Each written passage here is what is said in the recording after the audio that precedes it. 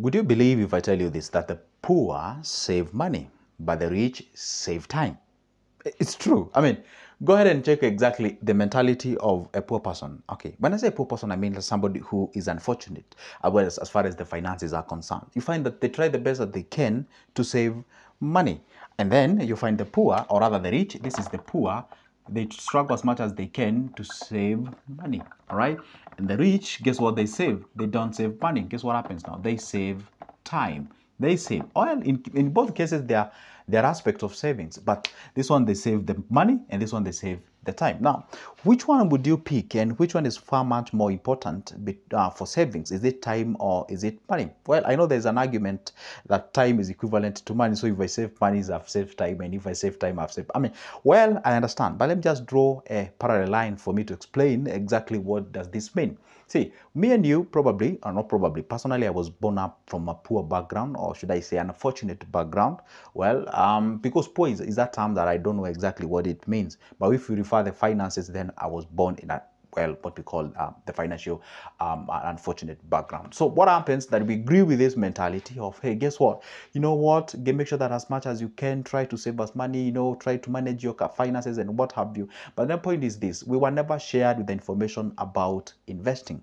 We were told just to save. And that's why you find most of the people, they struggle a lot in life to save the money that they have. And it feels good when they see the money in a bank account. They are not investing, it is doing nothing, it is just in a bank account. They feel so happy, they are so good. Why? Because I have the money. Why? Because I'm saving. Why? Because I was told to save my money and make sure that I safeguard. And that's why you find the language of safe, not to save, to save. The language of safe and assurity plays around with most of the people. That's why you find the insurance companies are able to convince you to subscribe to something called life insurance, because they assure you just in case of anything, your kids have been taken care of and blah, blah, blah, and all those kind of things. You know, insure this, insure that, insure the other one, insure this, because they sell the idea of, you know nothing, anything can happen, let's take care of yourself because of this. It's all about safety, it's all about savings and what have you. So the moment now you try to show up to that kind of individuals or that group of people who have been told to play safe in everything and every time, and now you tell them, guess what, disturb that comfort, make sure that you don't save your money, invest your money, you're disturbing that is what is offering them comfort. And that's why most of the people who are in this world of finances, of investing and what have you, we get to have the jabs thrown to us, you know, because we disturb the comfort, we disturb that thing, the norm and what have you. Why? Because one thing that you're supposed to understand, saving, there is nothing wrong with saving, but is that everything wrong with saving if you're just saving to save. But if you're saving to invest, there is nothing wrong. Let's say, for example, you want to start a business, or say you want to get yourself into an MMF. Say you want to get yourself into a beer, bond, or whatever the thing that you want to get yourself into. But you do not have that money as of now. But you're accumulating, you're storing that money. And I think that should be the best term to describe that money. You're storing that money, you're accumulating that money to reach a certain number of it, so that at least a certain amount, rather, so that you can be able to get that money and invest somewhere where it will be giving you some returns. There is nothing wrong with it. But now, when you just save, you get your money, you save 20%, throw it in a bank, stays there, throw it in a bank, stays there. Or if you go a little bit better place, you go ahead and throw that money in a fixed deposit. And of course, if you calculate that what the fixed deposit is giving you, you run that against the inflation that you have in Kenya as of now, you realize you are getting close to nothing, or you are literally even losing. For example, if the inflation is at 6.7%, last year, that was 2023, we had an inflation of close to two-digit number. That is 9.6%. And the fixed deposit is giving you 6%. That is pre-tax. Post-tax, it goes to 4%. 4% and the inflation is 9%. You're still losing 5% of your money. So you realize that you're not getting anything out of that investment that you're having. But at least you are actually understanding there is an existence of inflation. So when we say the poor save money, poor save the money because they want the money to save them in one particular time. And there's nothing wrong with that. There's something that is wrong with that money, is that that money is not giving birth to any baby money. You know, I saw a certain comment somewhere. You know, we are, excuse me, we are watching, right now as you speak, I'm making this video at around August of 5th, 2024. We are watching, okay, I never watched the Kenyan news, by the way, for your information, but I was just, as I was passes by, I came the part, you know, these guys who have been fronted for the cabinet secretaries, or in other words, ministers, you know. and they were saying their net worth. And then there was one minister, I don't want to mention the name, said he has a wealth, I don't know, 380 million. That's like $3.8 million or something. And then he had a loan of 20 million somewhere, 12 million somewhere. And then I saw somebody on the comment section saying, why would you borrow 20 million? Why would you borrow 12 million when you have 380 million? And I was like, oh my goodness, people don't understand how the finances work. You know, when you say you have 380 million, does not mean necessarily that money is in a bank. It's when you calculate all the assets and the liabilities, subdivide, you subtract, then whatever you get there. You see, people don't understand. You can have your money and still borrow yourself because you don't want to use your money, you want to use people's money. And this is the concept that I was trying to share sometimes back. I said you can have some money in a circle, say in a savings or a bank, and then you can borrow against yourself. You can go to a bank. You might even have $1 million shilling in a bank. You know, let's say that money is fixed. Or let's say that money is somewhere earning you something at the end of the year. It's earning you something. Maybe it's giving you like 12% or 13%. And instead of withdrawing that money, because once you withdraw that money, go do your business, you no longer have that interest that you're getting per month or per year, or whichever the time that you're getting it. But you can go borrow against that money. You have $1 million bob somewhere. You can borrow like a half of that. You can borrow 500,000.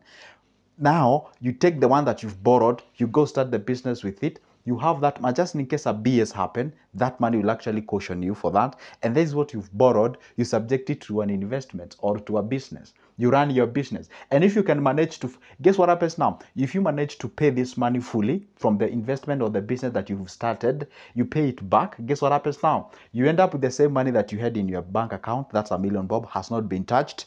And then you have your business and you've managed to pay back your money. And your money is actually intact. And guess what? On top of that, the money that you didn't touch is still giving you the interest or where you invested. People don't understand this simple concept of investments and the finances because it was never shared with us. Because people work with this poor mentality, lack of understandings when it comes to the investments. You have to understand these nitty-gritties. You use people's money to make money and yours is the same. It's like the idea I was giving you about, hey, you have this 5 million, you want to build your home. Instead of committing that money into the ground and whatever, because this home is not an investment. It's somehow a liability because you need money to run it. How about you buy a bond? For example, the one that we have as of now, you buy a bond that goes for 6.5 years at 17.9%. Then you borrow against that bond. And then you build the money that you're getting from the bond that you invested. It's helping you to pay back the loan. All right. And of course, once the loan ends, guess what? You remain with your money and still you have the home and you have a little bit of the interest on top of that. So you are actually double winning, you know, but people don't understand these simple concepts. They say, why should I borrow if I have the... Yo, come on. That's what I'm talking about. Poor mentality when it comes to the investment. Use people's money, provided you have the good skills, a good touch of influence, a good touch of what we call the, you know, the correct knowledge when it comes to investments and what have you. So those are the nitty-gritties that you're supposed to understand whenever you get yourself into the world of investment. Now, see, when we say the rich save time, if there is something that really, rich considers, what we call essential and vital, is time. And that's why you find, rich tend to delegate the responsibilities. If, for example, I remember back when I was in the interior design, for those who have been with me for quite a long time, they know I was in the interior design when I was doing the paintings and what have you. And then I realized one thing. I could be invited by a, wealthy individual to do some repairs for their single room or a simple place, or maybe some, I don't know, an outside place or what have you, or maybe like painting a gate. And then I asked myself, why would this guy pay me 3,000 to do that job? And this guy is just on holiday, or maybe the guy can just do it by themselves. And then I used to think they just have the money, they want to relax. No, they don't want to relax. They're saving the time. Say, for example, that gate will cost, let's say, a whole day painting or preparing it and what have you. So the guy is like, I'll pay this guy this 3,000 so that I can go do other things that will make me 6,000. So I've made double of what I could be used. Therefore, it means, how about I do this? I delegate this, all right? I delegate this responsibility. I go do other thing. I've set myself time. Therefore, I can be able to have two things being done at the same time. I have the gate being done, and I have me showing up to my job, and I've made my money. And also, the guy has made, my gate has been paid, and I still have. You get what I'm saying? So you can use money to, okay, there is this indirect way of saying you can actually buy time using the money. It's true. You can actually, I'm not saying that you add yourself like 2 hours on top of the 24, but you can maximize all the 24 hours that you have. You can have a lot of things being done at the same time. You know, you can have that being done, that being done, that being done by virtue of you using the money that you have. So what you're supposed to do again, then how can you buy time when you have the money? See, I always tell you one thing, that money is a tool to make you more. And what you do is when you get the money, view it as an extra hand that you have. Let's say, for example, you're standing there, you have $500,000 somewhere saved. That $500,000 is like an extra individual. It's like an extra hand. Can you imagine if you were to throw that money into an investment, it is bringing in some other cash. Let's say 6,000, 7,000 a month. It's like, do you have somewhere somebody else who is working for you and bringing some other 5,000 or 6,000 extra in a month? So view that money as an extra tool. You throw it into an investment, is bringing you some cash. That is an extra hand that you have apart from the two that you have. Therefore, guess what happens now? Probably if you didn't invest that money, you could have done something for you to earn that 7,000. But now you've bought the time of earning that amount of money and you have not been involved. Let's say, for example, there is somebody in Kenya, there are people who get to earn 8,000 in a whole of 30 days in a 1 month. Now, this 500,000, you throw it somewhere, which can bring you the similar amount of money. Guess what happens now? You've bought the time that you could have used as that individual used for a whole 30 days to earn that amount of money.